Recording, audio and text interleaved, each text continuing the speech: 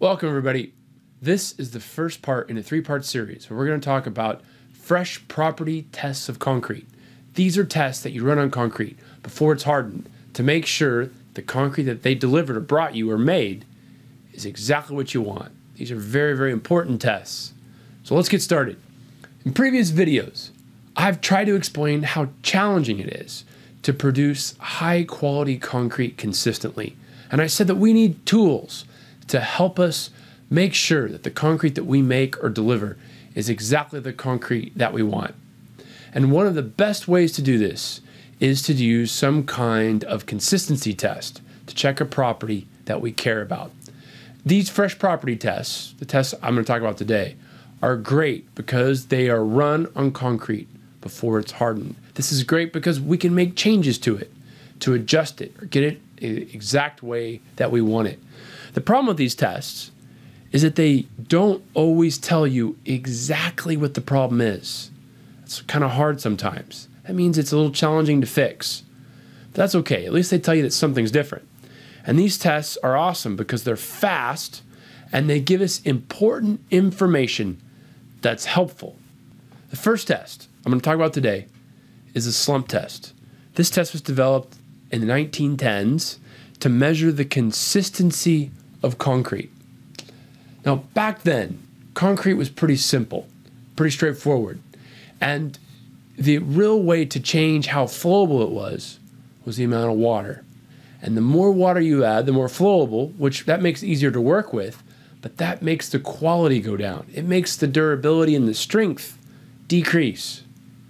So the slump test back then was a great way to determine if someone added too much water or not, or at least if they were giving you a consistent amount of water in their mixtures. Today, concretes are very, very different.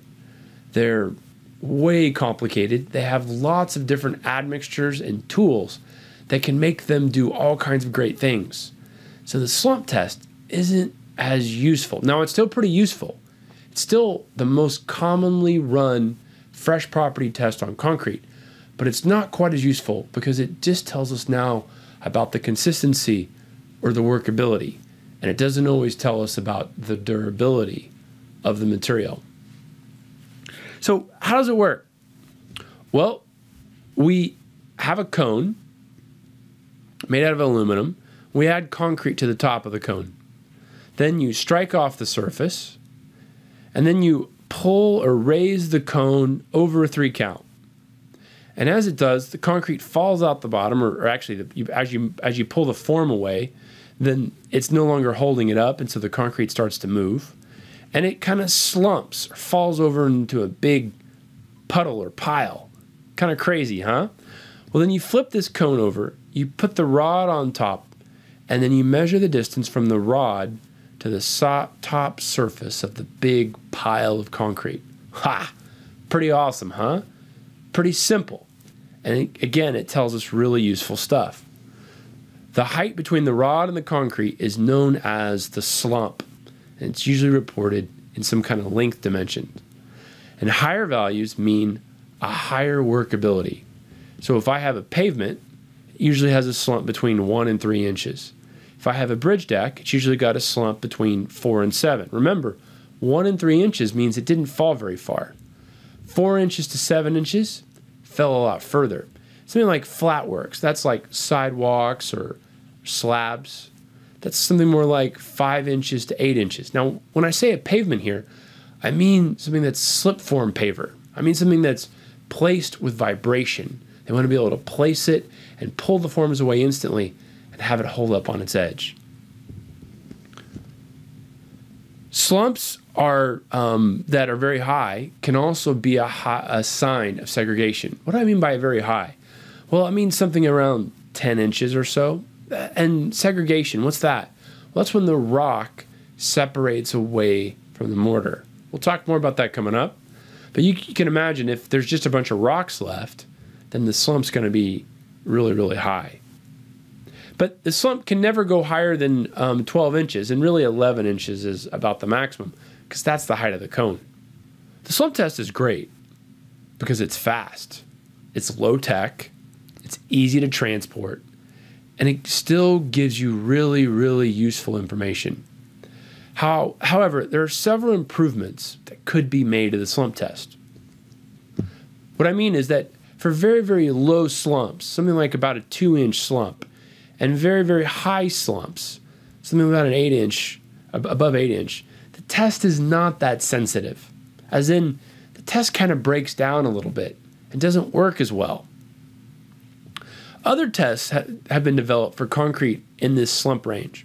For example, there's a test called the box test that we'll talk about coming up.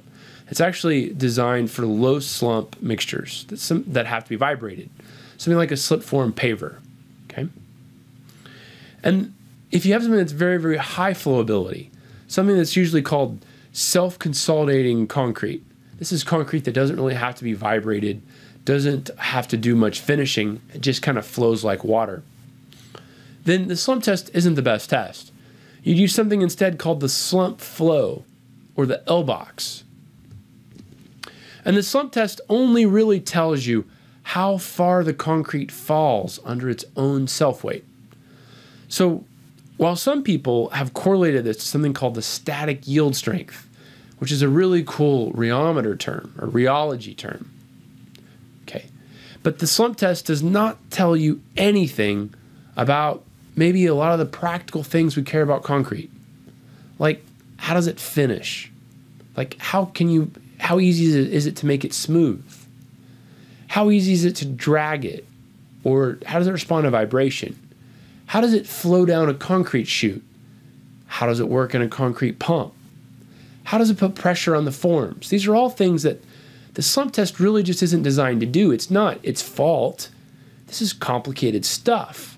And if you want to test this, you should develop a test that's closer to this, or just look at it in actual practice. But not all slumps are the same, even though they may have the same numerical value.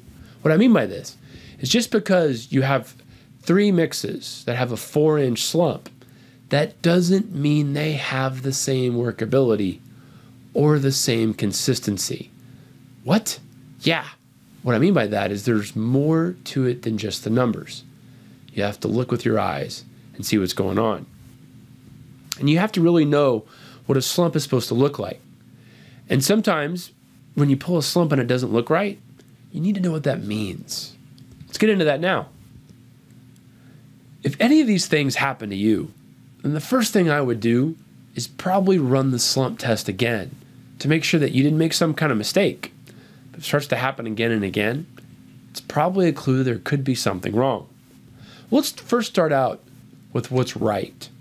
Typically in a slump test, it starts out like this, and then once you pull the forms off, it falls down, as in the bottom gets wider, the top falls downward, okay? Looks something like this. And again, this would be the slump, or the height that it fell. Sometimes you get something called a shear failure, or a sliding plane that happens. So along this plane right here, the slump actually fells and falls next to it. So what I'm showing here is this is the top. This was the top, and it fell down, and it's right next to where the bottom is. Okay, and if you measured again the height, you might find that it's the same as this, but if it fell like this, that's telling you something very different. That's useful. The shear failure typically happens when there's either a very low paste content or there's too much sand in your concrete mixture. Now let's say this happens to you. When you pull the slump cone, it just crumbles. It just falls down and looks like a big mountain. Now this typically happens when there's either inadequate sand in the mix and the slump just falls apart. There's just inadequate sand really to give it cohesion, to help the slump, the concrete kind of hold together. Then there's this case. This is segregation. This is where you pull the slump and the rock kind of stays there and the mortar kind of falls out the side. And it may not fall out one side, it may fall out multiple sides, but the rock just kind of ends up in a big pile. If you measure the top of the rock, it still may be like 5 inches or something like that. But this is not good. This is not what you want. But again, if you use your eyes and your brain, you can see this and you can know what's happening. And again, this is caused by severe segregation. This is usually happens when you have too much of a single aggregate size or maybe a group of aggregate size. And they just don't flow well. They just don't work well together. So what do you do about this? This is kind of interesting because there's not a lot of guidance in the slump test itself to tell you how to judge this. But that's okay. You're smart. You can use your brain and your eyes. You can figure this out for yourself.